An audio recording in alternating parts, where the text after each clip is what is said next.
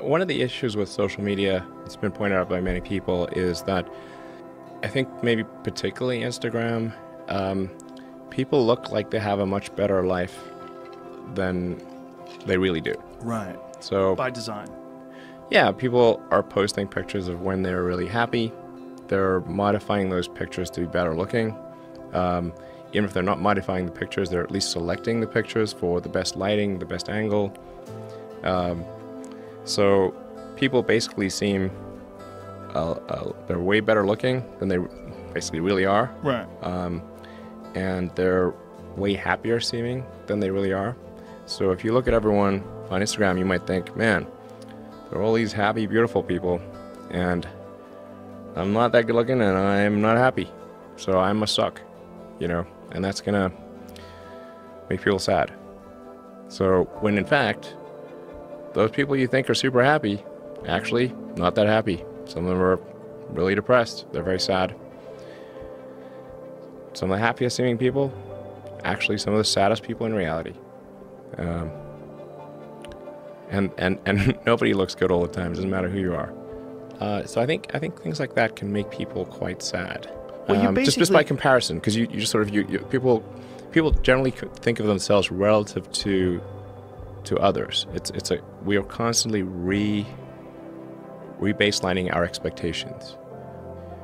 And you can see this, say, if you watch some show like Naked and Afraid, or if you just go and try living in the woods by yourself for a while, and you'll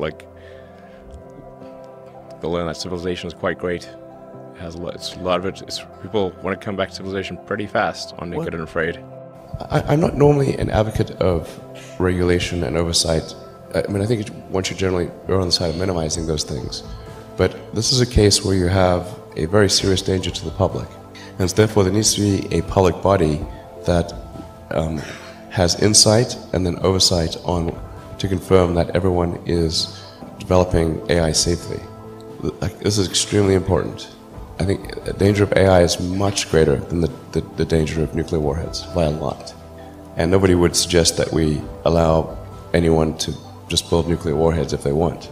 That would be insane. And mark my words, AI is far more dangerous than nukes. Far. So why do we have no regulatory oversight? This is insane. I'm not really all that worried about the short-term stuff. Things that are... like narrow AI is not a species-level risk. It will result in dislocation, in lost jobs, and the sort of better weaponry and that kind of thing. But it is not a fundamental species-level risk, whereas digital superintelligence is.